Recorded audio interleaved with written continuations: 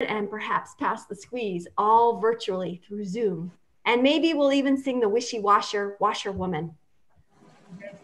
All right, without further ado, let's start with our Ask a Naturalist. Let's see, what do we've got? We got lots of great questions tonight, and we have a new feature in our Ask a Naturalist. We have spent a lot of time since March answering questions, but tonight we're going to turn the tables. So here's our first turn of the table. This is our first slide. It says, one of the first things I wanted to see in New Hampshire is a moose. I know this is rare. I don't expect it to happen too soon, but I did run into this. Foot for scale. Is this moose poop? So this is a question. Is it moose poop? Take a look at it, because you're going to get to name that scat and you get to vote. And Miles, why don't you tell us how people can vote on whose scat it is? Moose, porcupine, bear, jackalope, or other? Yeah, so now the different options, and you can go ahead and vote. So you could just click on it? Just click on it. And actually, I can see people voting now. The voting is happening now.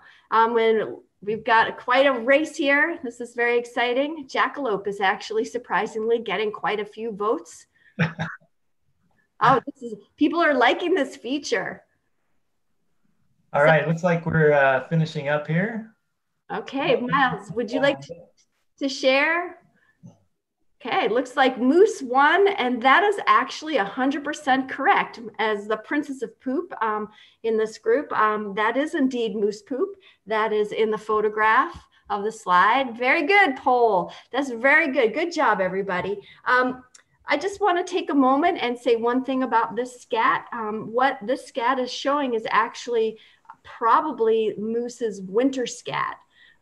See, it's sort of pelletized, and it looks, I'm sure if we kind of cracked it open, it would be kind of grainy and woody inside.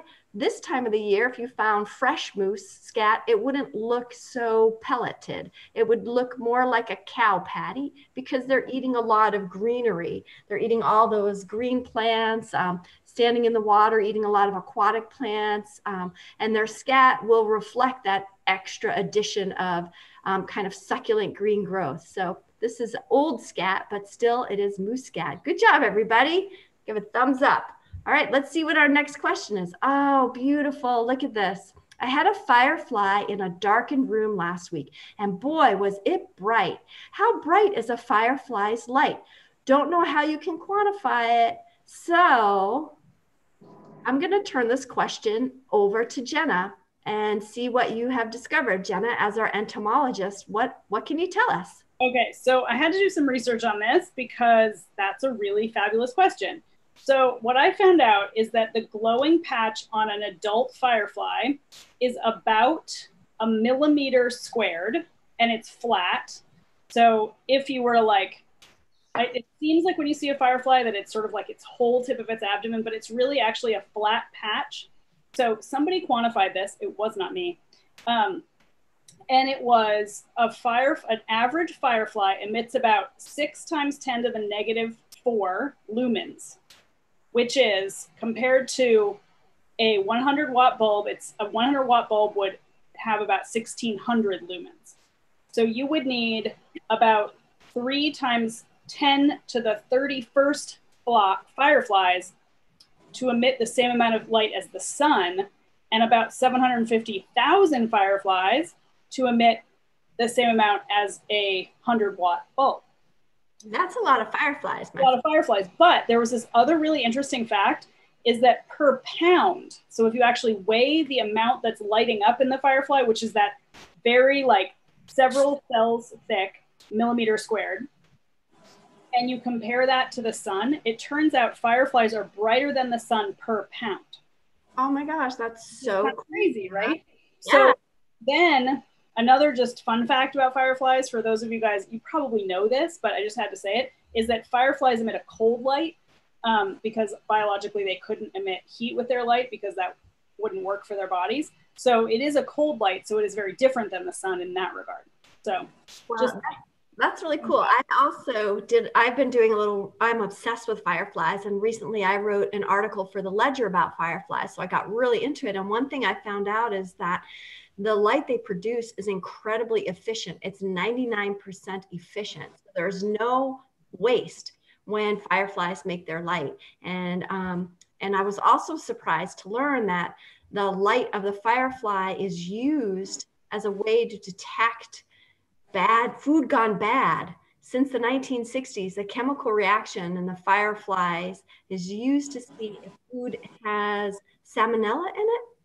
So they actually would collect fireflies back in the 60s. Now they make it kind of through synthetic, and they can use it. And if the food reacts to it, it means it's bad. So fireflies, very useful, and nice research, Jenna. Good job. All right. Oh, here. What does it mean by it? No light is wasted. So it all goes into emitting light. It all comes out as light. There's no heat loss. That's what that would mean. Yeah, the comparison that I read today was that, an incandescent bulb gets hot and it's not as efficient as the newer light bulbs that don't emit as much heat. So it's like a firefly is even more efficient than any light bulb we have because it's a completely cold heat, because it's so efficient. There's nothing lost at all to heat. It was fascinating. Who knows? Maybe we'll have synthetic firefly light in the future. Pretty cool. All right, let's see what's next. Miles, oh, wow. This is really cool. Jenna, I already noticed something about this. Any idea on this type of dung beetle? Observed beetle actively moving scat, but not sure exactly. What was it going to do with the scat? Jenna, what's up with the dung beetle? Well, first, what did you notice about the photo? Well, I noticed it's in sort of sand. Oh, yeah. So this is a rainbow scarab beetle, which is a type of dung beetle. I've never seen one in New Hampshire, so I'm super envious of Pam, who apparently took this picture. So that's awesome. This is a female. The male isn't quite as bright, and he has this strange sort of horn on his head. But this female is moving the scat around, and she is going to lay her eggs kind of under it. And then the eggs will hatch out, and the larvae will feed on the scat as they develop. So they'll actually tunnel through the scat. This is some large scat. I don't know what it is, Susie. You could tell us. But okay, good question about the scat. Yeah, and these are native to this area. This scat is definitely in the canine family, and it's hard to tell whether it's a wild canine. My guess is it's looking a little bit like dog scat because there's a lot of uniformity to it. It sort of looks like somebody ate a whole bunch of dog food, and there's a little bit of hair maybe, but not a huge amount. It's hard to determine. I will say, to me, it looks a lot like a canine scat.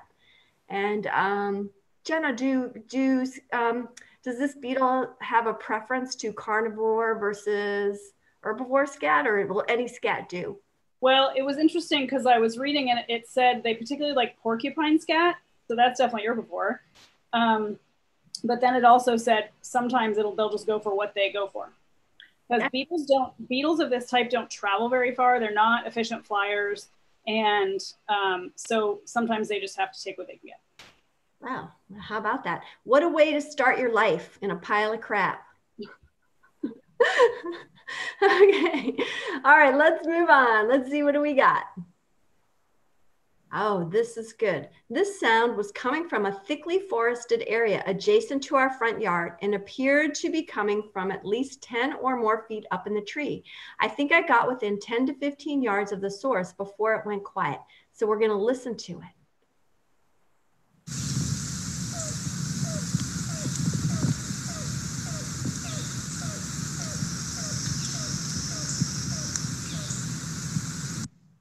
Wow, that was really interesting. I have to admit that this audio caused some conversation within the Harris Center of what could that be?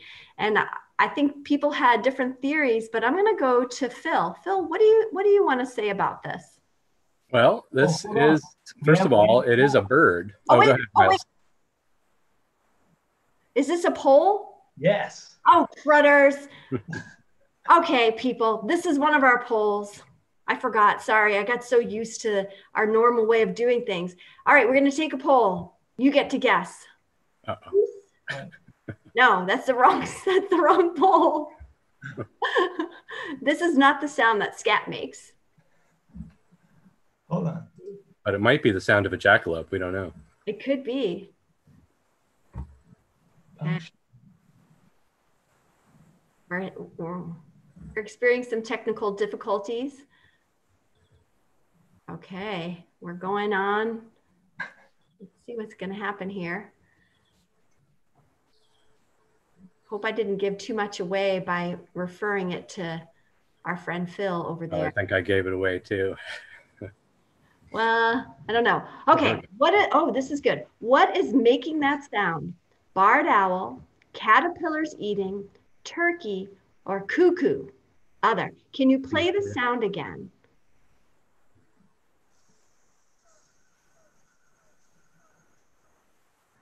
Hard to hear.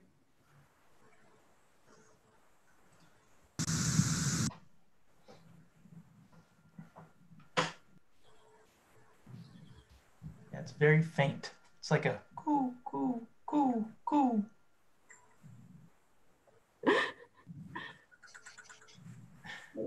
I like that. This is getting very exciting.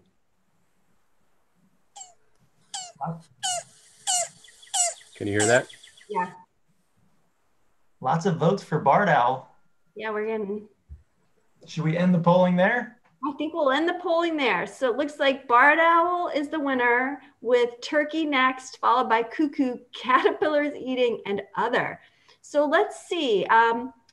Phil, would you like to tell us what is that? Sure. Well, at least most people did guess a bird, so that's good to see. But it was the last of the three options in votes that is the winner. This is the sound of a cuckoo, which is otherwise known as a rain crow, which is an interesting nickname for the family of cuckoos, which tends to get more vocal just before it rains. So if anybody is around where I live right now, maybe we'll be hearing cuckoos any minute as the skies are darkening and I'm hearing some distant thunder.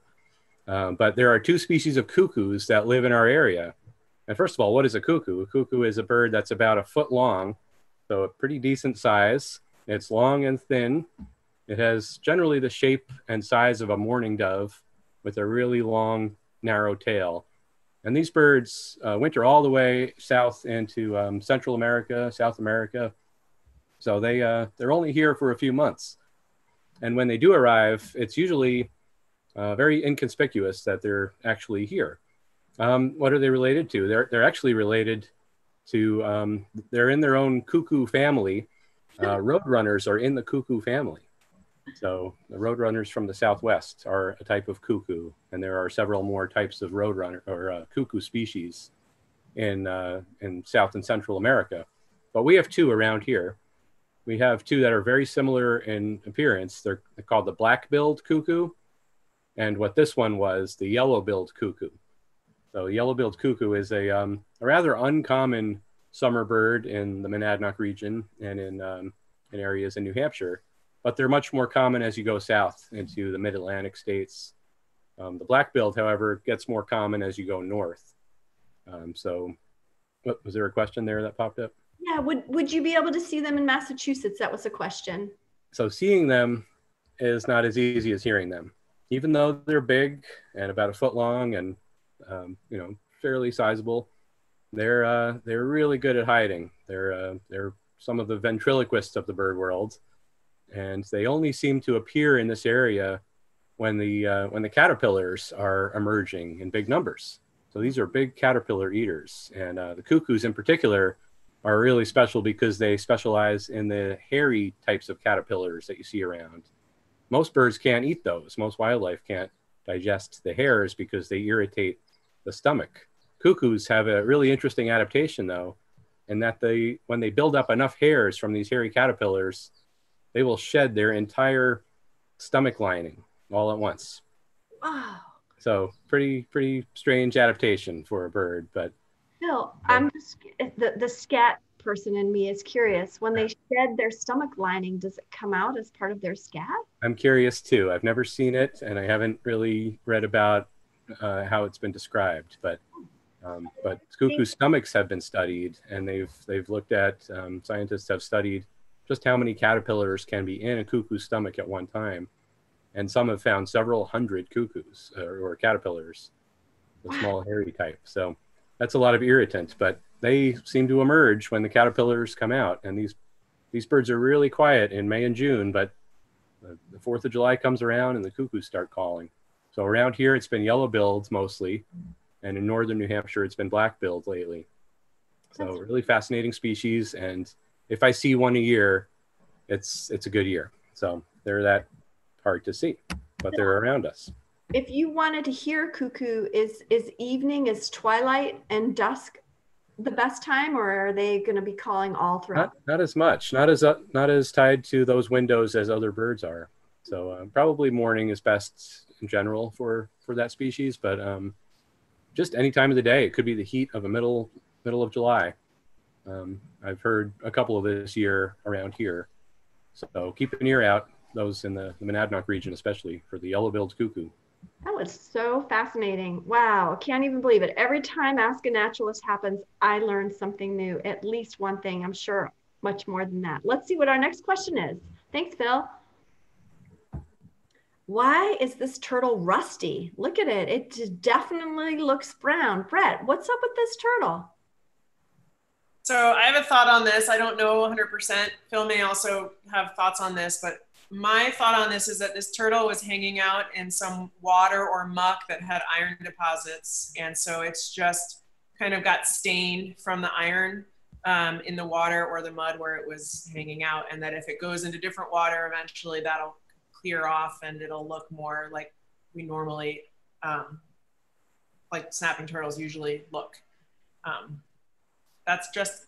That's an educated guess. So I don't know if Phil or anyone else has anything to add about that, but that's yeah, I would totally agree with that assessment. And I'll add that snapping turtles seem to be the most pollution tolerant of the turtles in our area. And you could find them in a lot of stagnant, mucky looking water. So not uncommon for them to have a little bit of staining from the environment around them. Oh, great. Thank you, guys. And let's just see that what a normal or unrusty one looks like. So that's the typical coloration. Great. Thank you. Thank you, Brett. Thanks, Phil. Let's see what we got going on. Oh, here's another turtle question. This picture is so sweet. A painted turtle laid her eggs in my yard, and when will they hatch? So this is from Fancy, and maybe they laid them around June. So she's curious, when should she look for them? Brett, how many days? So this is it depends. So painted turtles, 2 to 3 months, 10 to 12 weeks on average for their eggs to hatch. But in our area, so that would put, if they were laid on June 11th, then that would put us into September, sometime in September. But in our area, sometimes both painted turtles and snapping turtles overwinter in the nest and hatch out the following spring. So my understanding is that this tends to happen more with the nests that are laid a little later in the season. So the June one could hatch in September, but they may just stay in there until next April, until a really warm day. I tend to notice them after kind of warm rains, or even on the same nights that the salamanders are out. Sometimes I see the baby turtles out in the spring, the hatchlings too. So could be September, could be early October, could be April or early May.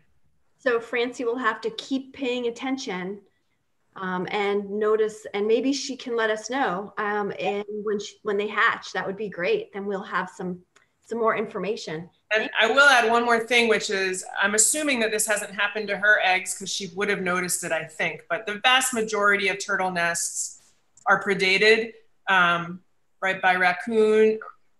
Predated primarily by raccoons within the first few days that the eggs are laid. And so she would know if this had happened because there would be an excavation where the raccoon had dug, and there'd be little shriveled up pieces of turtle eggshells all around. So a lot of, something like 90% of turtle nests get predated in those first few days. Another vulnerable time is right before they hatch. And some of the research on that says that the predation that happens right after the eggs are laid tends to be raccoons. Later on, right before they're about to hatch, foxes. So those are the two most vulnerable times for turtle eggs. So she would know if they had already been eaten because she'd see the eggshells in her yard.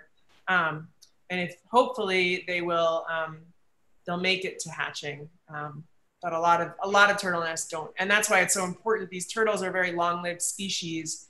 It's so important that they can continue to return year after year to lay eggs. That's why roads are so dangerous for them, because in the spring, the vast majority of turtles on roads are females looking for nesting sites.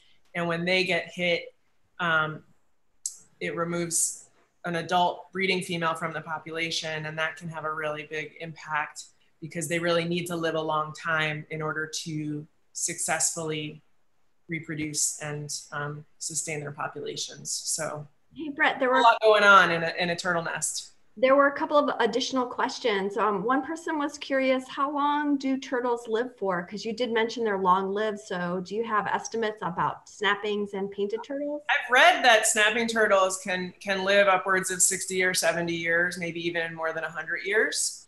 I know that there was a wood turtle study in Swansea. There was a farmer who, as a kid, I don't recommend this. You actually definitely should not do this for wood turtles. But as a kid, like in the 50s, he notched the year on the wood turtle shelf. And a friend I knew who was a graduate student at Antioch in the late 2000s found some of those same turtles when he was doing a telemetry study of wood turtles at that site. So they can be quite long-lived. I can't remember for painteds how long, but most of them don't even reach reproductive maturity until somewhere between 12 and 25 years old.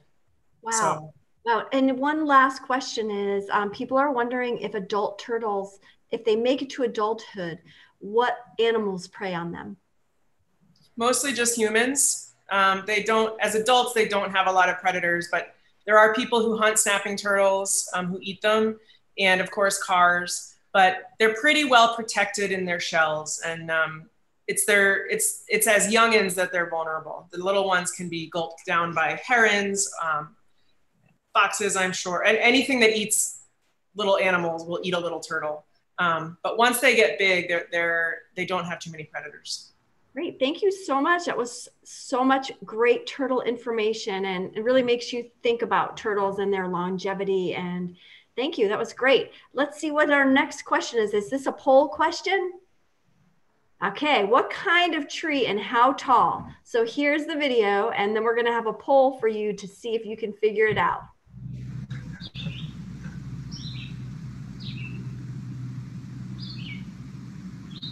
Miles is pointing out the trunk is gray. This is some close-up shots of it. It's the gray trunk. And here are the choices: white pine, white ash, white oak, American beech, or other. I have one person who voted.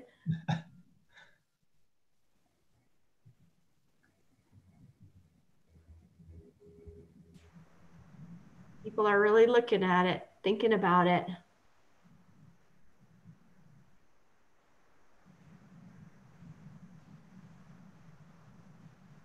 Got a clear, it looks like we are, ooh.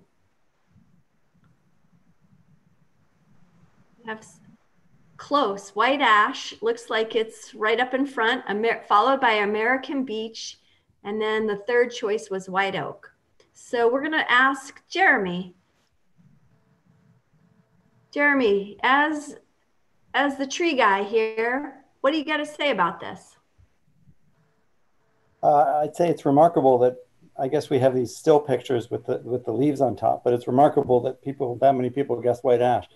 I saw this video originally and I had no idea, just because it was too far away to really distinguish the leaves, and then there's no way to pick up the trunk pattern. And then even when we got a picture of the trunk pattern, which is in the lower left-hand corner there, that looks more like red maple or sugar maple to me than it does white ash. And Phil, come on in if you have anything to say, but the leaves are certainly white ash leaf. So anyway, it's kind of mysterious, the bark. White ash typically has a very, the ridges form a diamond-shaped pattern that's very distinctive in the bark, except when it gets very old. Then it starts to break down a little bit. I have to admit, by being fooled by the photos on the right, because the bark looked so pale, that it jumped out as maybe a American beech. Right. The bark looks like it's beech, but, or on the right. But then if you look at the bark on the lower left, I don't know, that could be red maple or sugar maple, but it doesn't look like ash, but the leaves are definitely ash. So. Wow. And so the question also was about how tall it is. And I don't know if you can estimate that. That's really hard to do. I mean, you can do it easily if you have some simple tools. So you need a tape so that you can tell how far you are from the base of the tree, and then you need something called a clinometer or anything that measures an angle, and you measure that angle to the top of the tree, and you basically set up a right triangle, and you can do a simple trigonometric function to calculate height based on that. But how tall is this ash? Ash get pretty tall for our northern hardwoods. I don't know how big it is in diameter. There's nothing to relate it to, so it's very difficult. But you might find a tall ash that's sort of emerging above the canopy that's up to 90 feet, maybe even 100 feet. But again, I don't know how big this tree is relative to. It's just so hard to tell without something in the picture frame to give a reference. Phil, do you have any ideas? I mean, I've certainly seen ash at 80 feet, but that's about as tall as we see them in this region. Phil, you want to add anything? Well, it brings to mind an old growth stand of hardwood trees not too far away from the Harris Center that I believe I once saw with Mead Caddo in Stoddard. So there are some old growth ash trees. There's one grove that's on an Audubon sanctuary that used to support nesting great blue herons, which is a strange location, not in a beaver swamp location, but just in big dead or dying ash trees that were old growth. It's really cool. Well, I have to end by saying that's a big ash. Wah, wah, wah. Okay. Luckily, people can't throw things at me. Whew, one other good thing about Zoom. All right, let's see what's next. Whose nest would this be? The glasses are so you can see it better. No, wait, just kidding. They're to help you with the size. So this is a little nest. Phil, whose little nest is this, and how to get on the ground maybe? Well, nests are pretty hard to tell typically in the songbird worlds because they're all so small. There's so many different types of songbirds around, but there are a couple of key characteristics here that jump out to me, and the chief one here is the presence of white birch strips, peeled white birch in the photo. So yeah, this nest is smaller than a set of glasses, a couple of inches in diameter maybe, and lots of white birch. And if you looked closely, there'd probably also be some grapevine bark, and that's another characteristic of the red-eyed vireo. The red-eyed vireo is one of the most common songbirds in all of the Northeast. Their population's estimated to be about 200 million in the US and Canada. So really numerous songbird. They're singing all summer long around where we are. And I happen to have two vireo nests with me here because they're just so easy to find. I could show you just how tiny these are here. Next to my finger, so a couple inches in diameter. So same idea. They both have white birch bark. Some will also use yellow birch bark, which is a little more of a golden color. But if you do look really closely, the kind of the brownish that you can see here is that grape bark. And grape is a vine that's present native in our area, and it's used for the structure, especially because it's very flexible, and it helps hold the nest cup together. So they have these perfect little cups. They're easy to find in the winter, so we always go out and grab a couple for the collection because they won't reuse the same nests. Do they strip the bark off? Oh, I see a bunch of questions, but yeah. Go ahead, Susie. Well, I was just going to say, somebody asked if we had the call, and I looked it up on the Cornell site, so I'm going to play it, see if you can hear it.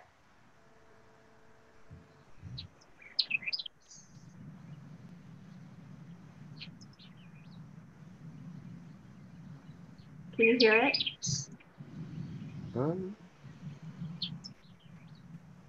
Not hearing the vireo. Weird. White-eyed vireo. Maybe you want to. Oh, sorry, red-eyed. Red-eyed. Ah. Recognizing that, yeah. Red-eyed vireo. Okay, I'll look it up. Maybe you can answer the other ones and I'll get it loaded up. Sure. Let's see, the other questions were, do they peel the bark? I believe they do. They also will harvest another interesting material, and my nest here shows it. They use paper wasp and bald-faced hornet nesting material in their nest. So it's another really strange adaptation of the bird world. And why does anybody think they might use hornet nest as part of their outer decoration? Is there any functional reason for that? Any guesses? We should have a poll. Waterproof? Is it just left over from when they eat the hornet larvae? They're eating the. Do they eat the? Do they eat? Yeah, we had that question a couple months ago, right? About. Oh yeah, about that's right. Because I had something eat our paper wasp nest, which I think it was a blue jay actually. I looked it up after Ask a Naturalist and found out that blue jays do occasionally, but I didn't see anything about vireos. So could it be to scare away other birds? That seems to be somebody's response. Well, cryptic, kind of like, oh, we're actually a wasp nest, not a nest. Exactly. Yeah, that's the theory out there, I think, as to why they use it. It might help deter other birds because not a lot of, or predators as well, but not a lot of other bird species will nest anywhere close to a bald-faced hornet nest, which can be these big, foot long or more, very dangerous structures if you get too close to them. The hornets will go after birds as well, and they have a nasty sting. So, so it could be, a way of trying to keep predators away. However, it doesn't always work. They get found pretty easily.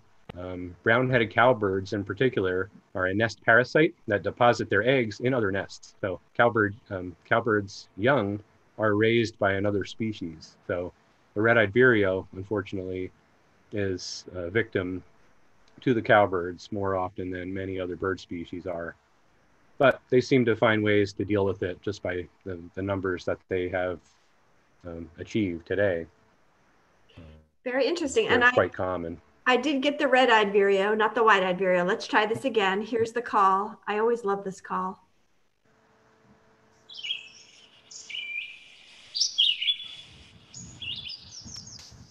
Got it, Phil? That's it. Yep. Here I am. Where are you? Here I am. Where are you? They sing in these little phrases. And they'll sing in the heat of the day and all day long throughout the summer when many birds are not singing at this time of the year. You'll still hear these guys.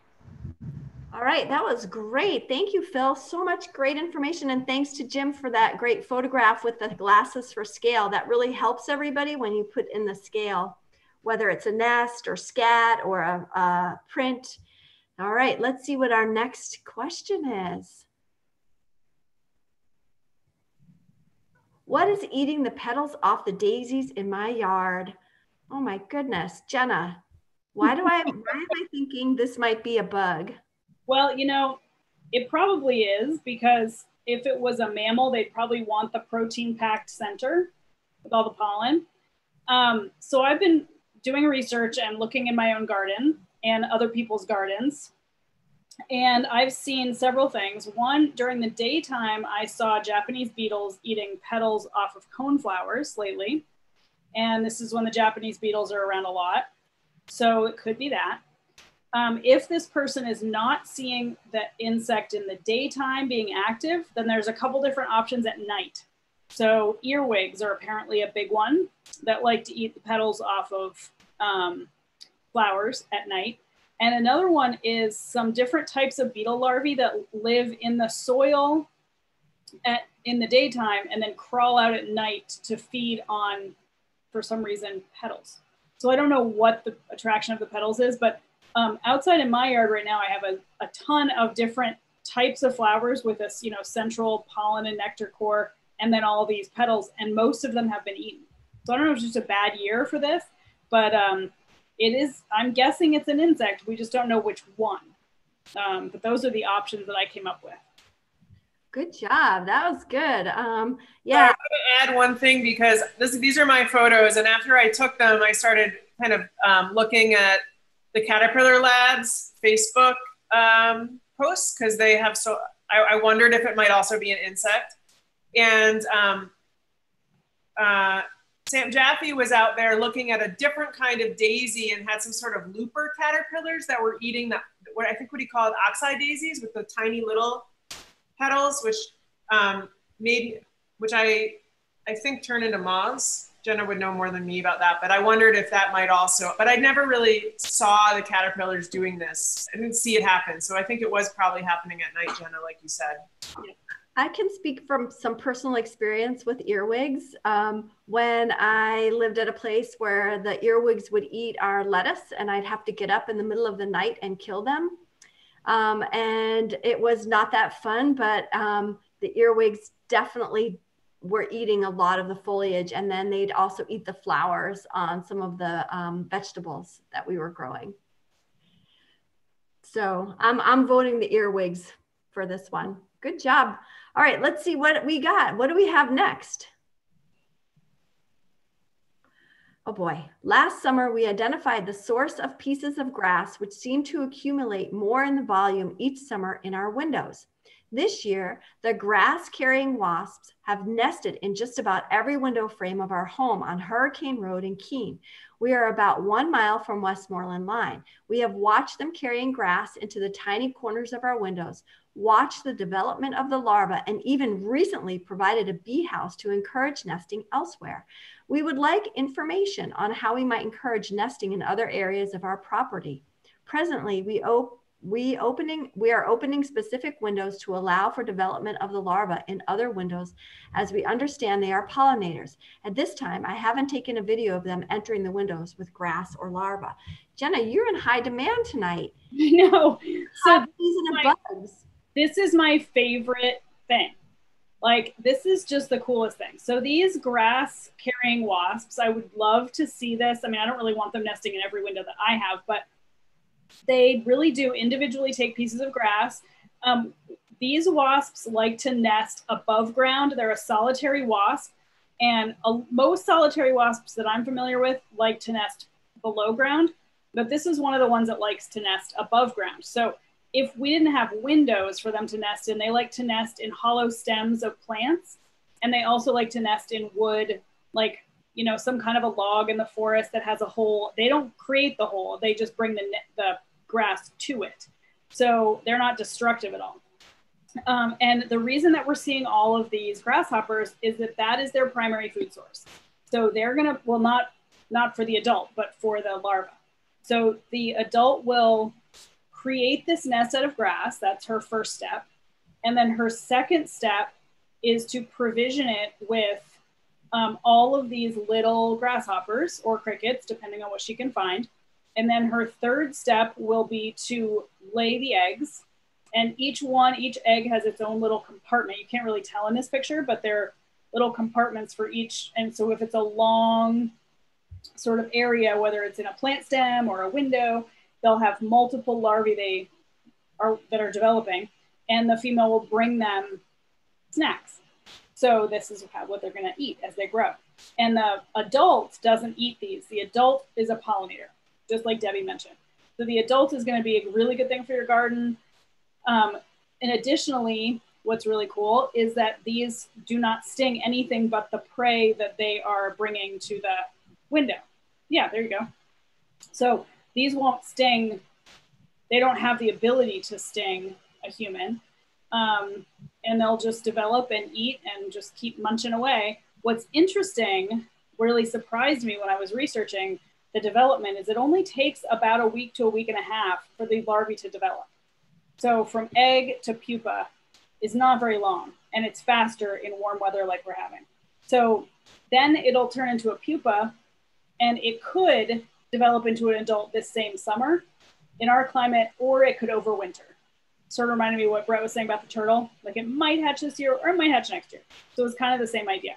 So Jenna, a part of the question was, maybe people don't want them in their every window of their house. No, they probably don't. One window's okay, but like every window. So do you have any suggestions, anything that they could? Well, I thought about this, and I think the best thing really is just to plug up the little ways that they're getting in, like before they do it, because once they're there, I don't know how you change the pattern, but I'm guessing that they've, it's one of these things where I have these carpenter bees that I know it's a different carpenter bee every year, but they always nest in the same place in my garage. So I'm wondering if there's some type of, I hatched from here, I'm going to go back here with my nesting material next year. So unless you plug up every little way for them to get in, they're probably they just like it. And so Debbie did put a bee house out, which is perfect. So those you can buy them at Agway, you can make your own. I also read that one thing you can do is take hollowed out bamboo or Japanese knotweed that's old, and they like to be horizontal in their nest. So if you can put a horizontal bundle of like bamboo stakes that are all hollow and bundle them together with twine and just lay them out there somewhere, they like that size. They like it to be about 10 inches long. And I think most of the bee houses I've seen are not long enough. I think they would need a longer area. They also really, really like to pollinate. Well, the flowers that they like to go to for nectar are white and yellow typically. So if you have a lot of white and yellow flowers and you don't want them to come back next year, maybe replant with something else. But I think the best bet really is to plug up the little holes in the windows. Apparently this is like a major problem, because when I was looking up these grass carrying wasps and where they nest over and over again, it was like between the storm window and the regular, and you know what I mean? Like it was just a problem all around, all over the country. Wow. Yeah. Wow. So fascinating. The bug world, it's just always so fascinating. Thank you, Jenna, especially for all of your research into this and the good advice that you gave. And wow, holy mackerel. Glad I'm not a grasshopper. All right, let's see. I think we have 2 more questions. Okay, what's eating my tree and pooping on my patio? And this is a very timely question, because just this week, you might be outside and sitting like I was on my patio, and I hear, it sounds like rain, but it's not raining. It's like coming down. And then I looked at my beer, which I was drinking in a mug, and there was some frass in my beer. And I realized that what I was hearing wasn't rain. It wasn't caterpillars chewing. It was actually poop falling. And I don't know. I'm going to pass this question to both Jeremy and Jenna, because I think this is an overlap of where forestry and entomology kind of interact. So what's causing all of this? Poop beer, yeah. So this insect up here can you point to it, Miles, in case it's blending in for people? So that insect is the saddled prominent caterpillar. It gets the name because in its next stage, which is a larger caterpillar, it has a red marking on its back that looks a bit like a saddle.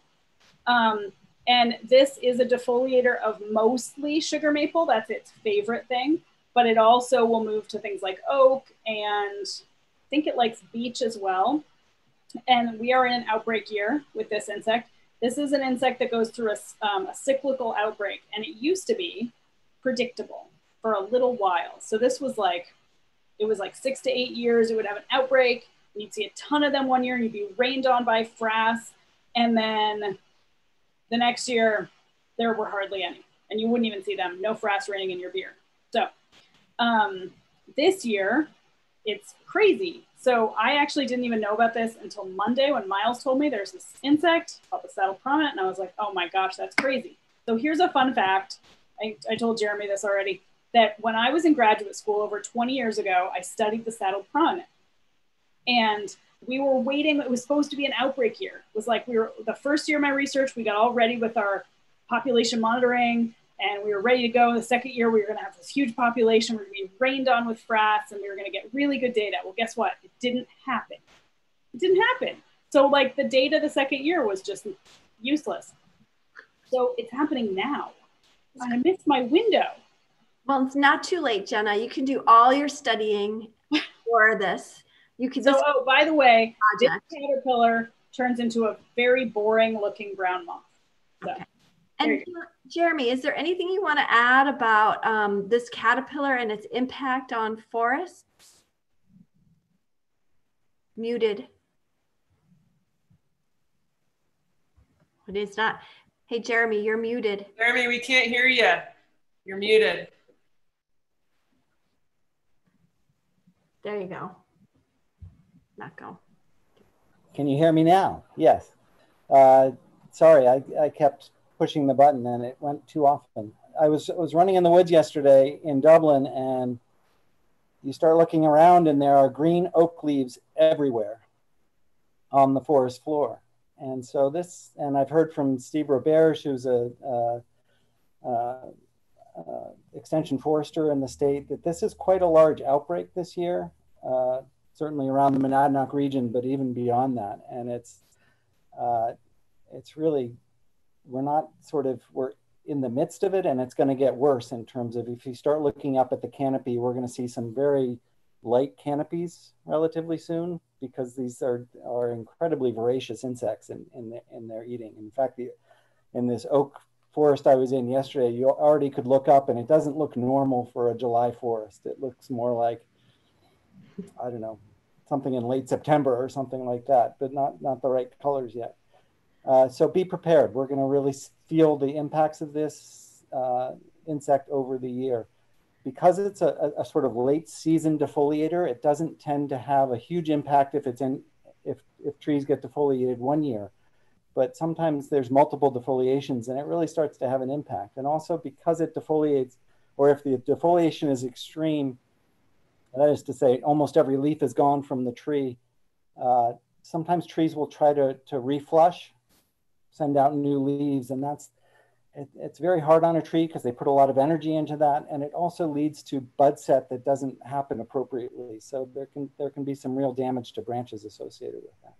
Wow. I mean, does this surprise anybody in the year of 2020 that not only would we have a pandemic, but now we have a caterpillar invasion? I mean, I'm afraid to ask what's next, but I just did. So well, anyone in this region should look for these little frass pellets. They're everywhere, anywhere you have a surface where you can see them. And start looking up at the canopy, and we're going to notice that it will get lighter and lighter as the later instars of this caterpillar really start to eat these leaves. There was some good advice. If you do look up, make sure you keep your mouth closed. How will this affect the mast? So will it affect the mast is a question. Well, one thing I don't know about, I'm guessing yes, but one thing I do know is that it affects the sap and the sugar maple the next year. So when I was doing my research, I was doing it entirely in maple sugar bushes, because that is where the growers wanted to know, what was going to be happening year to year, because it is a late season defoliator. If they do try to reflush, then the sap quality is going to be really low the next year. And so that's going to affect the maple sugar producers. So wow, good. Well, not good job, good news, but bad news, good job. I think this is our last slide coming up. We have a video, so let's see what Miles has. I have a Bob. Susie, wait a minute. Ruth Benedict's asking, should we cut off nests? The nests you're seeing are not this insect. The nests you're seeing are fall webworms, which look a lot like tent caterpillars. Again, because tent caterpillars, you can cut off the nests and reduce an infestation. But for fall webworms, because it's late in the season, it really doesn't have a huge impact on the tree. So they're really ugly and unsightly, but they're not something you need to cut off. Good job. Thanks, Jeremy. Okay, I have a bobcat den in Kingston. I have been watching for over 20 years. Do bobcats put two litters together like foxes do sometimes? What is the largest amount of kittens out of a den in one litter? The reason I ask is this year's litter has 4 kittens. I've never seen 4 in one litter. I was surprised when we saw 3 in the litter a few years ago, but 4 is unheard of. Robbie. Before we show the video, I just want to address one thing about the 2 litters together like foxes do. That is not something foxes typically do at all. They're actually very territorial and they don't combine litters. And sometimes the only thing that might happen with a fox is the young female from a litter before will be with the the mother fox and help raise the litter, but they don't put two litters together. So let's watch the video. And then I have Eric Aldrich, who's been studying bobcats through his wildlife cam for many years now, and he's going to give us some answers. And this is a really cool video. Actually, I think Eric had to step out. Oh, no. Okay, good thing I'm prepared. I did a little research. So Miles, want to show us the video?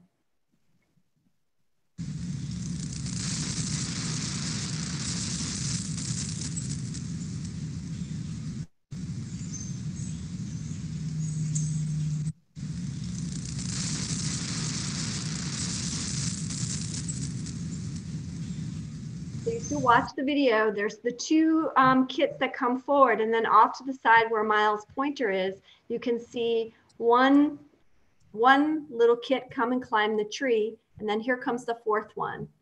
This is just an incredible video of bobcats. I love it, and I'm really grateful for Robbie for sending it in, and it's a treat for all of us to get a glimpse of bobcats like this. And I guess what I would have to say is I did do some research into this, and bobcats typically have a litter between the numbers of 2 and 4, sometimes even 6. So 4, yes, that is unusual. The typical number is typically 2. When I did talk with Eric, he said that they have been able to videotape or capture on their wildlife cam typical litters of 2, and occasionally a few litters with 3, but he's never found in this area a litter of 4. So this is in Kingston. It's good to remember that we had a really great mast year in the fall. Last fall, there was tons of acorns, and we have a big boom in small rodents. Have everybody been noticing the additional chipmunks in their gardens?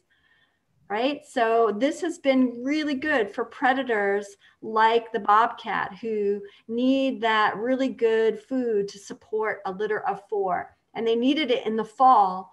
They needed a mast and food in the fall so that when they went into the mating season, they could have enough fat in their body to be able to support having this number of kits. So even though it is unusual and kind of like, whoa, blows your mind away, 4 kits, it does happen. So that's what I have to say. And I'm sad that Eric couldn't be here because he's really the guy who's done the research. But you could come tomorrow night.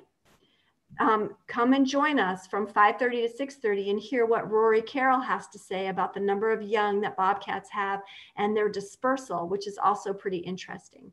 So thank you. It's been an incredible Ask a Naturalist night, so full of amazing information. I want to say thank you to all of you who participated in our polls and sent us questions and showed up tonight. We're so grateful to all of you. And a special thanks to all the experts out there, Brett and Jenna and Jeremy and Phil and Miles for managing all of the technical pieces. Thank you guys. Tonight has been great, and have a great evening, and hope to see a lot of you back here for Bobcats tomorrow night. And Ask a Naturalist in August. Send us your questions. Ciao.